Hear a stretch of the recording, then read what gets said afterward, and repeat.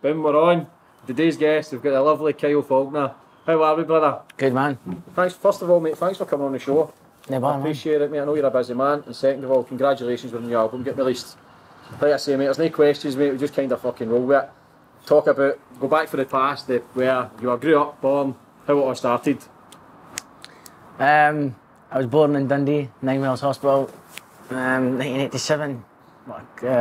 6 of the 6, 87, cracking day. Day life. Yeah. Went to school, played football, snooker, that was my thing, and then got a guitar. Got done in. Joke about age? It was about 13. I always used to get done in, but I got really done in one time with golf clubs a lot, and then after that, my brother-in-law bought us a guitar and says, like, you need to kind of stop going out for a bit, and that's kind of, that became when I became obsessed with it. And the Beatles and getting done in changed my life. It's funny. The Beatles? That was my thing. It's funny because you hear it from a lot of people, you always go, oh, I got done in too, that's what changed my life. And it's like, I really did though, like. And then we were kind of the band, I think everyone in St John's, high school was obsessed with it. It was either you were into the Stone Roses, the Beatles or Oasis, but it was like kind of all three. And then we just started covering them songs in a band, and then we started beating the Irish Dancers, which was a big thing because the Irish Dancers used to win the talent show every year, and we kind of won. And with that 30 quid you used to win, we'd back at it. And like, and you go, you've got to give it to charity. What's the point of getting a competition if you can't spend it on a carry? Well, you're 14-year-old. Bottles of wine. So that's where it started, 13 then. Was it gang fighting? There was always gangs in Dundee, but it was just like chasing each other. But you just chasing, you never get caught. But the one time I did get caught, it was like, oh shit. It was like, oh no, just chasing, and eventually it was turned around. My boys were there, I was like, shit. Shite bags ran away, they come back and help you. So there's loads of debates of who ran back that day. It's still to this day when you're in the swallowing the party, it's like, I came back for you, now you never. You left me for dead.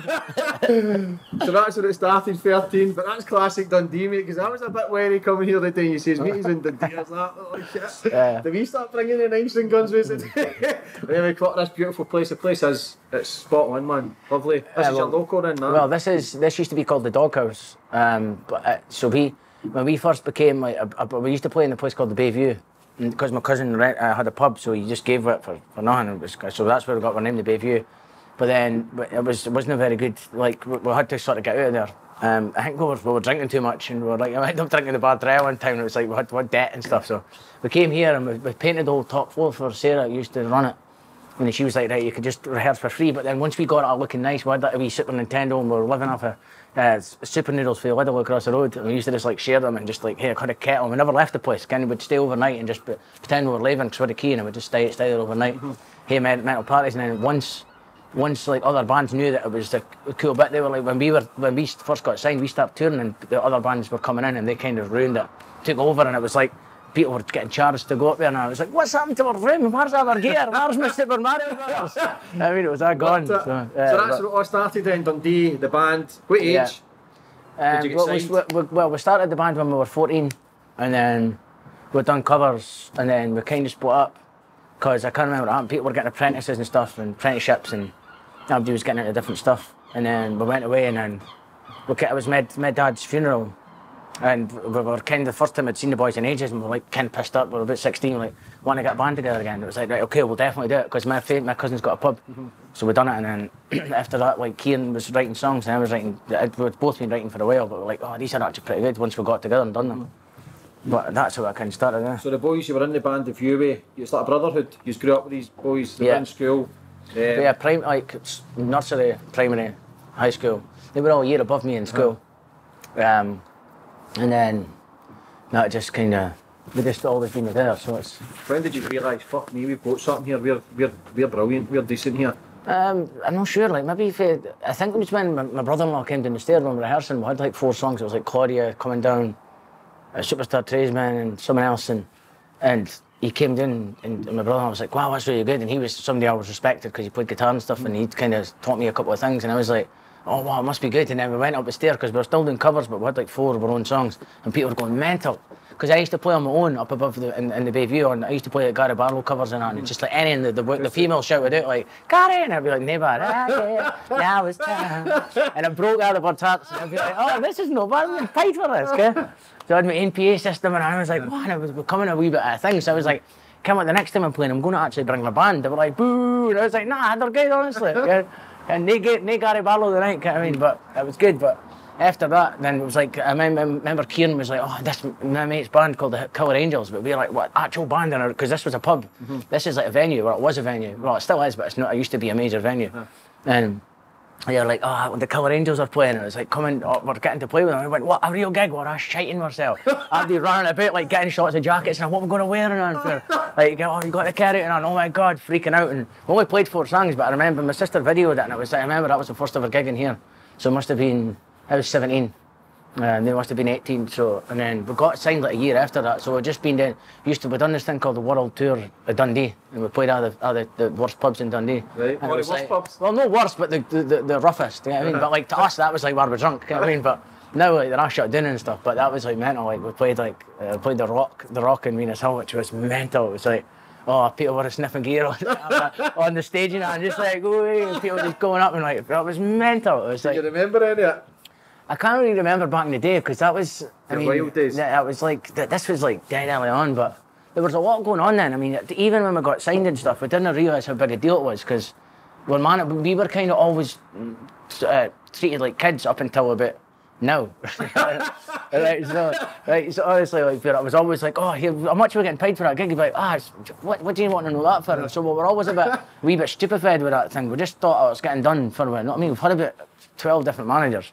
So it's like, it's no good thing. You speak to other bands that do well, it's like, it's because they've had decent management. So finally, yeah, I think I've like, so now, I've got good guidance now, I'm in a good position, but I think like, just for ages, we weren't interested, you know what I mean? We were into getting smashed and playing the gigs. Even the gigs got in the way, do you know what I mean? It was like, it was just a big pirate bus, just big party. Just like going every big place. Fucking orgies and yeah, it was mental. I wish you'd have teamed up with them. Crazy days. But teeing the partner that as well, that must have been a buzz for you. That must have been. When did you realise, right, I'm making it here, I'm really doing something in my life? Did it scare the shit out of you? No, I don't think I ever done that. We were a bit, we were dead cocky, and like, it was like, I think like, when, I mean, it was small things, Ken, for us, because you're heroes and stuff. I remember like, we played with Liam Gallagher in the Royal Albert Hall, and it was just even going about, it was like, shit, Noel's kicking about in that, Ken. It was like, that was your hero, Ken.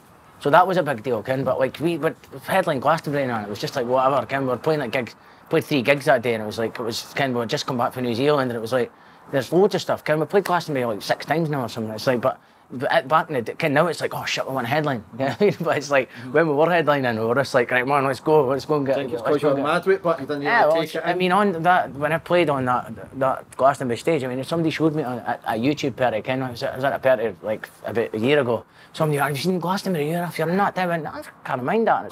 But I was like, oh, them pellets, get I mean, somebody them sledgers. It's like 9 o'clock at night at Glastonbury. I went, why would I do that? Like, I wouldn't dream of doing that now. Like, but 100,000 people? Oh, it was mental. What do you want to call the beaties? I can't even remember like actually playing the gig, but I remember just going, I have to go really fast. It was like, yes, it was fast, good. Right, no, on a bad way. At least we got the job done, and boom, boom, boom, boom. But that's just, like I say, that's all a blur, but now you have matured. You've been to rehab 3 times. Yeah. How's that? How have you found all that? It's good. Rehab's good for anybody. Even if you've not got a problem, it's still good. It's like you'll find a problem. I mean, no, I'm saying that's how you should go, but I mean, the first couple of times I went, it was kind of, you going. I was like, no, stop nudging us. No, I didn't want to go. Like, I think you should go. So the first time I was just like, be good, it's Thailand. But now I've been to Thailand that many times now. It's like it's like I love the place, but like this was like you're going to jail the first couple of times. But the third time I went, I was like, I wasn't taking it serious. I was just looking to get a pal, and there was this Glaswegian boy, James. He was like his name's James as well, but he was like really sound. Can you meet all these people that have got serious issues? And I was like, wait, I'm just taking the piss here. I don't belong here. And by the third time it had happened, I was like, wait, maybe I do belong here, Ken. And I remember like the people in the rehab were saying, like, see, after a month, if you do a month and you're getting on good, you can go to the studio. And it was always like, I was like, yes, okay, I'll pretend I'm really good. I'll run a bit, and I'll run every day, and I'll speak polite, and I'll listen to people's stories, and I'll share and all this. And then the month came, and I was like, kind of like Christmas Day, right? Yes, I went to a big social meeting, like, no, everyone you're not ready to go. I went, what? And they kept them for another 2 months, and I was like, like pure. Honestly, that was me, like pure cuff me up, take me away. Christmas? 3 months, fucking. No, it wasn't at Christmas. But it felt like Christmas Day for me, like when it happened, like because I was it was like it was Christmas Day was taken away from me. I was like, what? Kind of like so. But the first time, like I say, admitting you've got problems is it's so scary. Whether it's drinking, drugs, shagging, gambling, anger, it's scary because you don't want it. But we think we're all right. I used to go to my gambling meetings. I used to look about and go, I'm not as bad as fucking him. I'm not as bad as him. But sure as fuck, a week later, I'm back gambling, pouring away and stuff, fucking lying, all the bullshit of the day, and then you go, wait a minute, have I got a problem? Because we all look at people and think, I'm not as bad as fucking him. Everybody else, but it's all for us. But now you're on the straight and narrow, man. You've released your new album. Everything's gone good in it. You've got a new baby daughter, 1.5. Yeah, she's 1.5. Wild. She's good. Seeing them things, I always think, oh, Hannah Bairn must be mental because I've been my pals have said it, but it's quite. I've taken it in my stride. You know what I mean? It's no like I don't think like shit. Kind of, it's like I really enjoy it. Kind of, it's like somebody. Where was it? I was in the. I went to pick up something for my sister today, and she's a nurse. I can't remember what it was, but I went into the I can't remember what I was in for, but I was. She was just like pick up this bag, and I went in, and the wifey was like. Oh, and she went, oh, so how are you getting on with the daughter? And I went, oh, it's absolutely down. She went, so it's okay, is that good? I went, I never fucking says okay. I said, it's amazing. She went, and I was like, don't go spreading stuff that I said it's okay. I love my daughter, get what I mean? Like, that's some shit starts, get what I mean? It's fucking hard.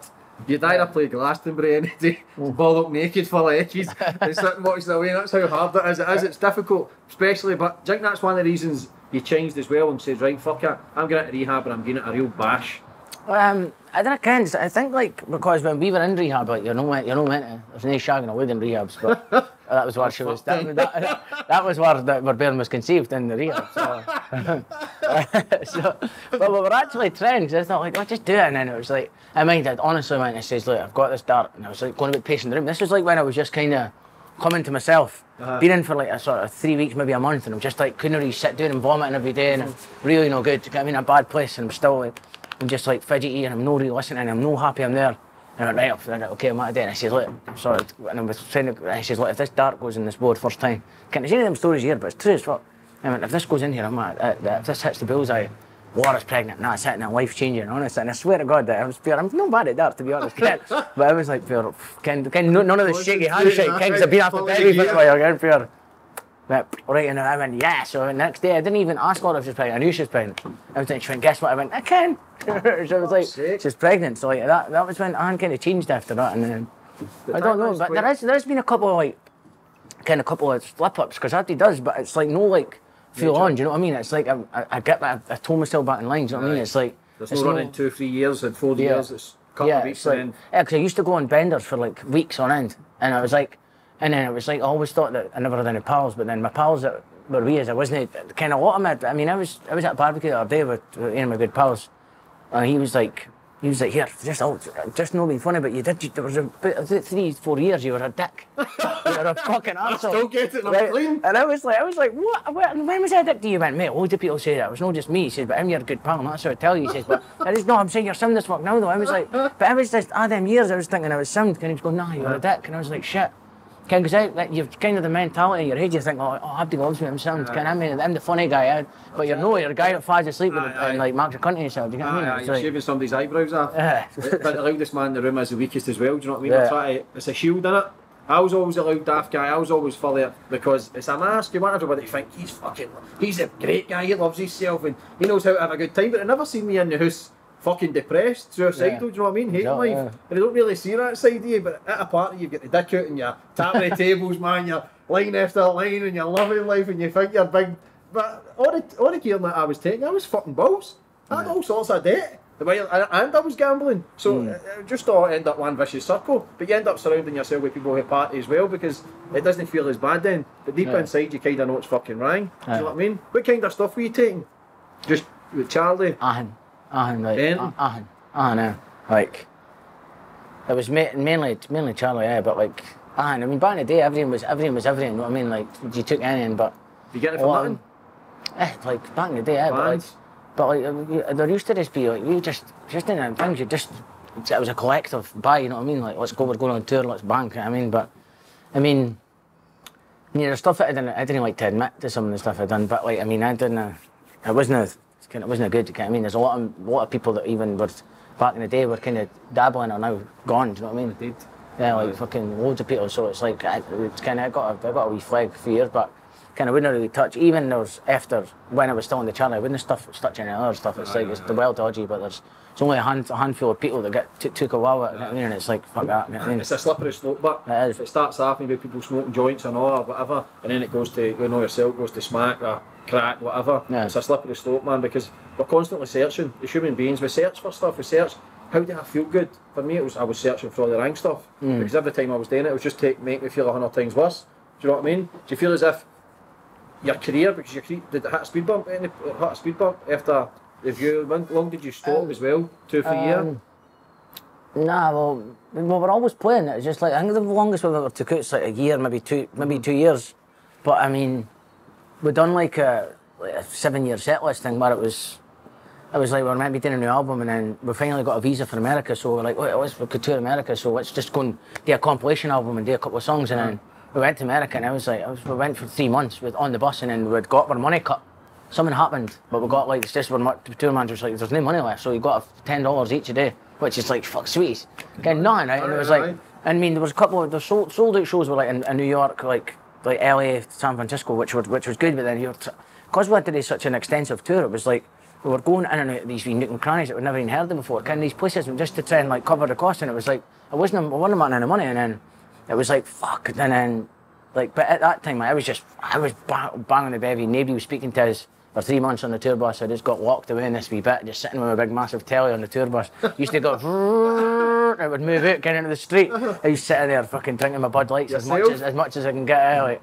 And then a couple of gigs, I would just go on, sing one song, and go, fuck it, there's nobody here, I'm off, and then, kind of was like, yeah, but like, we're not sitting here, like, you can't just leave the show. And I was like, one time I was in Detroit, and I was like, oh, I fucking love Eminem. Eminem was one of my big influences when I was younger, kind of like lyrically, and I was like, I loved him, I loved his first couple of albums, and then I was in Detroit, and I was like, oh, I had a couple of tequilas in the morning, and I love Eminem. And fucking next thing, like, do you mind you're playing tonight? I went, no, my plan is to get really drunk, go to sleep, and I'll wake up and play a show. And then I never obviously went to sleep, went and scored, and then fucking pure next minute, pure, whoa, like, they're pure. So, wasn't talking the whole tour, and it was like, even then I was like, man, just trying to get a wee pal. They're like, nah, because your pal wants to go and get wrecked. And I was like, at least come to the pub with us or something like that. So, I mean, now and again, I'd, like Kieran and Pete and I would be, oh, man, can I do something? But they were a while, like, and they'd be a while, like, going to see the Washington, D.C. buildings and that. And take photos, sightseeing. And I was just crumbled up in bed, you know what I mean? And I'd got up at night and go out and just fucking go to strip bars and all, and it was just mental. Were you the hardcore man in the band? Well, I've been hardcore, like everyone's pretty hardcore, do you know what I mean? It's like everyone goes through phases. Even if you want to stay off it for a bit, and you're like, even at touring, if you're like, nah, I've heard it too hard, I'm going to stay off it for a few days, rejuvenate, kind of get that, and then somebody's like, Pete's just been in the match, he's like, fucking Celtic, I've just won. Fucking, right. It's a bit different when you're annoying me, though, isn't it? You're like, no, was that what I was doing last night? And then it's just a big rotation, so there's never... circle then, if nobody's ever sober to say, right lads, man, we've got something here to take over the fucking world. Yeah. Do you know what I mean? If one's getting mad with it, and if you're trying to stay clean for a week, but then somebody else is getting mad with it, then the 5 people you surround yourself with is the 5 people you become. Yeah. So the people you surround yourself with, you become them as well. So it's hard for you to get away or change unless everybody came to an agreement, because you wouldn't have changed unless everybody have changed. Because if you were sober in that bus, everybody would have done your fucking nothing. Yeah. Do you know what I mean? It would have drove you to drink. It's hard there. I don't think, like, fuck knows, it's always someone, isn't it? Nobody's ever going to be fully happy, but I think, like, we do good, Ken. Like we non-stop touring. We've done it more than anybody I know. Like pure, Ken. Like I'll probably get a few things saying, "Fuck you, I've toured near you," but I doubt it. Like pure, we're non-stop. But and even when there's time off, we're in the studio or we're doing something. Do you know what I mean? And it's like, because like there's been a few, there's ups and downs. We've been like bang, and then next minute you're big in Spain, and then next minute you're like, yes, that's good, and then but you come back to the UK, and you're like playing fucking Bristol, but then it's a bit Bristol's class. But 1 minute you're in the academy, and next minute you're playing Tekla, next minute you're up to the academy again. So it's always up and down for us. It depends. You get what I mean? It's no like, yes, we've got that hit song. It just depends on. So how is that? How do you see? It's in life, man. It's easy to make it, but it's hard to maintain. So what happens is some people get to a certain stage and go, I'm not saying yours, but we've made it. If you think you've made it and you've already took 2 steps back, it's all about the progression. Getting to a level saying, fuck it, man, how do I go bigger again? Or keep raising the bar and keep going, do you know what I mean? Yeah. So what do you think? Do you think you've never had any like proper guidance or no? Somebody takes under a wing and go? There's definitely never been any guidance, and I think we were, because of the whole thing, like thinking we're pirates and fucking trying to. We thought we were invincible, you know what I mean? So, and I still do. Like I think like we've got a fan base, right, which is good for anybody. You know what I mean? Even if we go any place, there's always going to be people there. Do you know what I mean? Sometimes it might be, can we play it up the Shetland or something. There was like, kind of it's half full, but you're still like, come on, it's still Shetlands. Does anybody come here? Can I mean? So it was all it's like, 12 people. But, yeah, like, it's good, but that's the thing. You're like, come on, Shetland is class. Can you think? We've been there a few times now, and it's brilliant. We went to Orkney recently, and it was like, we thought nobody's going to be here, but it was brilliant. We stayed there for a couple of days, and it was like even the iron just tastes different. And you're like, oh, this is cool. But like, I mean, and then it's kind of good to keep you on your toes that you've got to keep working. And I think as well as a band like The View, like we've been through fucking shit. You know what I mean? Like together as a band, and we've all had really serious fights, like rap in the past, like bang bang, like no just you're being a dick and stop it. It's like fucking had that, like knives and like fucking shut the door, lock them in, like chaos, like smashing guitars at each other's head in on mental. Ken, but like so, and we're still pals. You know what I mean? It's no like. Ken, it's like there's been a few times like I just didn't think I could face the boys and oh my god, what have I done? And Ken, and it takes Rennie to come in and go, right, here's the lowdown, right, it's what you were doing. You were like, Abdi was playing FIFA, you came in and tried to stick a head on somebody. It was pretty bad. It was oh shit. I was going to accept my apology and I'm like shit. But I Ken, Abdi's kind of left, like you're in here, like, and I was like, what, could you maybe tell them? And like, nah, you need to go and sort it. Like, but Abdi's done it, like, no, just me, everyone's done it. Do you know what I mean? Had to apologise. I think Pete's the only one that's not done it, like, so he's alright. But Abdi's kind of done it. So, but I just edit it more than often. Do you know what I mean? But no anymore, because I think if somebody was to do it now, it would just be, what are you playing it? You know what I mean? That's out of order. You know what I mean? But back in the day, it was a regular thing. Everyone would do it, and it was just fallouts. But there was more good times and always good times. You know what I mean? Like, but it's just because there's after shows as well. It's not just like it's the after show on, and you just kind of you're like, learn to say no. It's about changing, going no, what no, because you've still got your full life ahead of you, man. You can still achieve whatever the fuck you want. You've just released a new solo album. The name of the solo album you're saying is Liam Gallagher picked the name of that, I heard. He did, yeah. Me and my lass were in Thailand for a few months, and Liam and Debbie were over there. We've been pals for years, so they were like, oh, just come out of the hotel. It's like this big swanky thing. So we just went out and had a shindig for a few days. And I was like, oh, I can listen to the album. It's normally just a music listening competition. Like, see what I could, I can that better than you. That's what it becomes, and then. It was like, oh, and he says, oh, no, thank you. And I was like, oh, fuck, that's cool, man. I says, because it's a lyric in my song. And then he said, if you didn't use it, I'll use it. And I was like, oh, bastard, Ken. So I was thinking, I wanted to pick it myself. It's kind of my first solo album, but I thought, nah, you could take it, can't we? But there was loads of stuff. I don't know what was I wanted to call it almost pleasant. Almost pleasant. Something you smell like shite in the air and you go, that's almost pleasant. I like that, but I'm not sure. It's like hops, kind of like hops. You didn't kind of was good. I kind of it's creating beer, and I kind of like beer, but is it pleasant? It's almost pleasant. There. Boom. How long have you been pals with Liam? I don't know, like I met him. We all met him at the Liverpool Echo Arena about 2008 it was, so 10 years ago. First time we got access to all areas passes, because we were I can't mind how we'd met, but we just got invited to come back and it was like, whoa, come on Wadesboro, like we're going to meet Oasis. It was like fucking hell. It was amazing, mate. That's some achievement. Do you ever look back as well and go, fuck me, man, I've done alright for myself? Or do you look back with a bit of regret as well? Nah, sometimes you look back with regret, but going to rehab and that, they teach you have no regrets. I regret nothing. You say jump off a cliff, get away. But I've not really got a regret. Sometimes I wish like in the past couple of years I just piss my money up the whack. I mean, but I'm always going to be like that. That's the way I am. Unless you find a woman that doesn't do it. But me and my lass together piss money up the whack like together. Just put it in, piss it up. No, put it in, but just like. But like so now.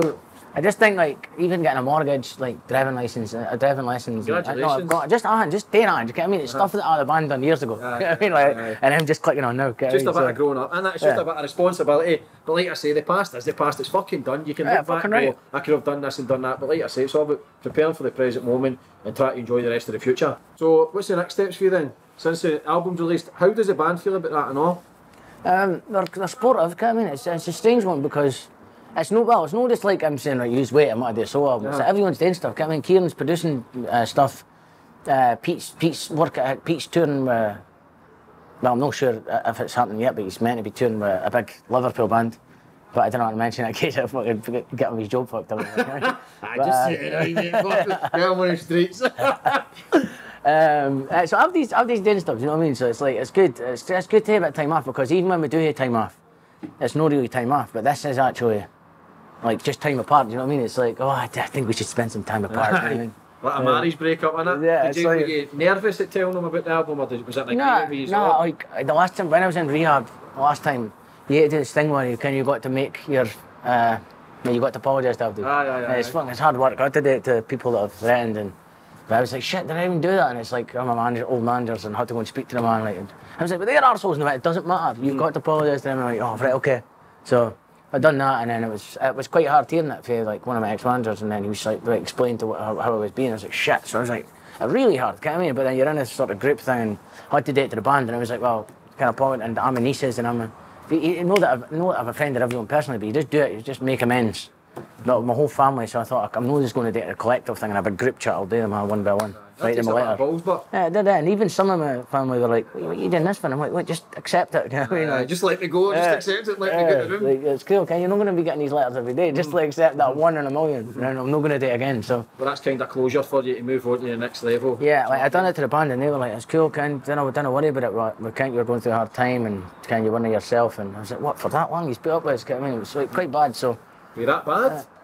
So I've been told, So you remember? What was the trigger point for you, but to spiral it all out and just go, fuck it? Was there a point? There was none, I just thought there was no limits. I just didn't, I just thought I was just always in jail, and just like, I thought, how did I get here? And just like fucking just constantly in trouble, and it's like, but I'm not an arsehole, so it was like, I think like I mean, I could blame it on anything, but I was always like, when I'm out, I'm just sort of, somebody always says something. I mean, somebody come up to me in Glasgow and went, hey, fuck, yeah, I was told that you fucking, you were hitting your bird or something. I was like, what the fuck are you on about? And he went, fuck, what, you can dig this. It was in the box or something in Glasgow. I'm like, what the fuck did I just get digged there for? So I'm like, fuck, next, kind of like pure whatever. But I've normally got a wee bit of fucking heavy around with us, I mean, nowadays. Just in case. But like, we used to like fucking loads of heavies, because it was constantly bothered. We used to like, I used to have a personal one, and it was like, we had like two on the bus, and then we'd take like, it was really nuts, kind of like. But now it's like, kind of just like, I've got my pal that looks after us and that. But it's just not that I need looking after, but there is, because people read in the papers sometimes, kind of like some of the shit they read, and they think, these are we arsehole, I'm not taking him, I'm not rapping the bus, and it's like, what have I done to you? Mud sticks, but so you know the press, I know that's the only way they sell is through negative or whatever. So if the mud sticks, so people read what they believe, and they go, people's automatically go, I'm going to call him out when I see him. Yeah. But then you start to get a chip on your shoulder and think everybody's looking at you, and then the paranoia kicks in and all. Yeah, so that's why if you have a bevy in the pub or whatever, then you've got that I don't give a fuck mentality. Yeah. Because I don't care if anybody's going to say it, so you're prepared. Yeah, there's a lot of that. Do you know what I mean? But I think nowadays, like, and like, even in Dundee, I used to go put my hood up and like scared to go about and just waiting on the next thing happening. But now it's like, I think like, but I've no been out of close and just got, even in Glasgow, there's certain pubs I wouldn't go into, but now I'm like, well, if somebody wants to speak to us, they speak to us. But I used to get scared. And I was like a wee fucking scared boy, yeah. But I was like, because I didn't have a day on that anymore, like, it's like, now I'm just like, I embrace it, like that. So, if anybody wants a photo, come up. So you're gigging now, you're selling out arenas now, you're getting the album on tour. Where's the next gig? This weekend, isn't it? Falkirk is this weekend, then we're going to London, then it's like a wee sort of UK thing, just as this is a sort of tester with the band and stuff. Then there'll be bigger dates at the start of next year. Right. This is just sort of like just breaking in, and then we'll be going to Asia and Russia and Europe and shit. Just the same old what you do. That's what you do. So have you got a new band, or is it? Got a new band, yeah. Like sad, there is like sessions. Are they sober? They're not sober. They're not sober until after the show. But even then, because I had my brother and I got another couple of guys in, and us together, we were like, wow, it was a party. Even in rehearsals, it was like, let's get the beers first. It was like, so you can't really. I'm not sure I've been through so many band members, like trying to get the right ones. But I think it's just you. It's just you. No, I was like, it's just like fuck knows. But I think I've hit the nail on the head. So we sound good together, because it's not about this new band is about. So see with the view, every record we sort of progressed a wee bit in harmonies, playing, and then just getting better with instruments, because we sort of grew up together, playing together. Aye. So everything would progress together. So we just every album you could hear the difference. It's like more harmonies, or there's more whatever, do you know what I mean? More strings and stuff. So with this new album, it was kind of just me doing it, and I do all the vocals on it. So that's normally the boys would do that, but now I sort of know what I want it to sound like. So now it's like going with the new band. It's like you've got to do this and that. So I had to get the right band members to be able to do it, to pick the right the people that can sing the right bits, you know what I mean? So it's not really about the playing, it's about all these mental vocals, and it's like that, trying to recreate the song and trying to, so it's kind of... Is that a new spin to the album? Is it something different for you, that the view would produce? It's normally like, with the View've got a formula. It's not, I'm not sure what the formula is, but would stick with like a guitar solo, would try to find a drum beat kind of and all this, and it wasn't about that, it was about writing the song and then adding what was needed to it, do you get what I mean? And it was like strings, and I wrote all the string parts on like this Mellotron thing, which is like an old, I was recorded in Paul Weller's studio in Black Barn in Surrey, and it was like this old like Mellotron, which was Paul McCartney's, and it's like a tape thing. So I recorded all the strings on that, and then once I wrote all the harmony parts and stuff, I gave them to the Cairn strings, and they like, this, I recorded it in Glasgow and Chem 19, and they done all the string parts and like padded it out and made it sound like that. Because I originally wanted to sound like sort of like the Beatles sort of like went Sgt. Pepper, but that's the hardest thing in the world today because it's the greatest album ever. So I mean that's what I had in mind, but then it ended up becoming more poppy, which is kind of like, I'm a big fan of like Crowded House, Beautiful South, Squeeze and stuff, that kind of thing. So that's kind of what I was going for, kind of sort of serious but kind of cheeky. Is that a more personal album as well? Is it a bit more you, a bit more... Well, all the songs are about me. See, like, it's like weird. Somebody wrote, it's because I'd done this interview in Glasgow recently where I was going, I'm a narcissist, just joking. It was a joke and everybody laughed. There was a big crowd of people, it was about 600 people, and I was going, I'm a narcissist, and everybody's laughing. So I went, oh, keep saying that, it's working. I mean, I'm a narcissist. I'm going, oh, guffawn. And I was like, oh, this is working. And then somebody went, that Faulkner's no bad, but he's a narcissist, cunt, isn't he? And I was like, whoa, I was fucking joking there. It was like, but it is quite narcissistic, the record. It's me singing about myself. So normally Kieran writes some songs, like, and now Pete's writing as well, so it's, and then you've got, there's a mix, and Kieran will put in a bit of my song and I'll put a bit of his, and there's that whole thing, and it's a band mentality. This is none of that, it's just me, and it's a bit problems I've had in the past be wild, you know what I mean? And it's like, no thank you. But you've overcome them as well. Yeah, I mean, again, it still is one of these things, you didn't ever know if you've really overcome anything, or you've never always going to be battling, mate. It's hard to understand what the problem is in your mind, because everything is the mindset. But I keep on, I say it in every show, mate. Everything is the mindset. It's what you believe. Everything we battle up here. I just read that 6 guys have committed suicide in the last week through have committed the army. Everything is all these demons that we're battling. That's where I think all the drugs, all the drink, we're searching, mate, because we want to take these voices. We want to get them away, man. We want to feel at peace and at calm, but we can't really do that because we don't really know what our path is in life. But for talking from experience, when I stopped all the bad stuff, you start getting aware, you start getting clarity, and you start going, wait a minute, man, I'm starting to feel good. I've never felt this. Is this what it really feels like? Because we tell that much lies that we're fine. So you're like an onion, you wrap yourself in layers and layers. So when you stop all the madness or try to change or do new things, you have to unravel all that madness, then you start figuring out who the fuck you're again, which is a difficult thing to do. It's difficult to accept that you were an arsehole in the past. Do you know what I mean? You put your hands out, it's difficult, but then you start getting used to it. You go, do you know what? I was a dick in the past. And you go, I know you were. Fine, you know what I mean? Where's your biggest following? Because you've talked about Russia, aren't you? Fans over there? Glasgow's our biggest following. We've done Russia a couple of times. Like Japan, we do well in Japan, but Europe, just our place, we do well. We do well every place, but. I mean, America back in the day was the big one. Like, we got ASCAP awards and stuff, which is like this songwriting award. It was a big deal, Ken, and George Martin, Beatles producer, presented it to Pete, and me and Kieran were writing the songs at the time. And we were in Morocco. I can't remember, we were someplace on a writing trip, Ken. But I can't remember. But and then Pete was like, oh, by the way, you won an ASCAP award, but you can't accept it, so I'm going to this big party to accept it. And George Martin, the Beatles producer, was there. And I was like, no way! I think we were in Mexico, actually. We were in Mexico on a holiday. And I can't mind. We're someplace. No, Pete was there. I can't mind, but we were gutted. But so we were taking off in America, and then they got cancelled. We couldn't play there anymore. So we got banned for like 6 years. And then I toured with Matt Ronson for like 3 years, and then just me on my own, and then he got a letter from Quincy Jones personally to speak to the visa people, and sort of does it and just says I've changed my ways and stuff. So. Fuck's sake, man, he's got some Paul Quincy. So Matt Ronson phoned him and they got your visa sorted? It was something like that. I was like, I'm not sure, but there was. He's banned for America for 6 years then? It was just visa issues there for like. So it was just me. Is that where your madness in the past in jail and that? You ever do a sentence? No. Just all weekenders and fucking daft shit. It won't happen again though, you'll never see me in fucking cells. Good, mate. I wish I could say the same for myself. Good guy now.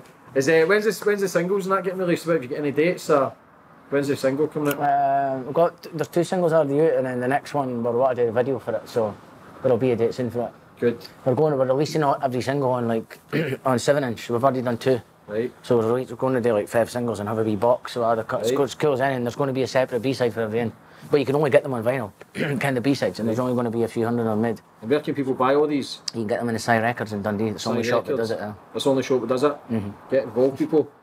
The next tour, so we're just tours filled up. We just sold out St Luke's.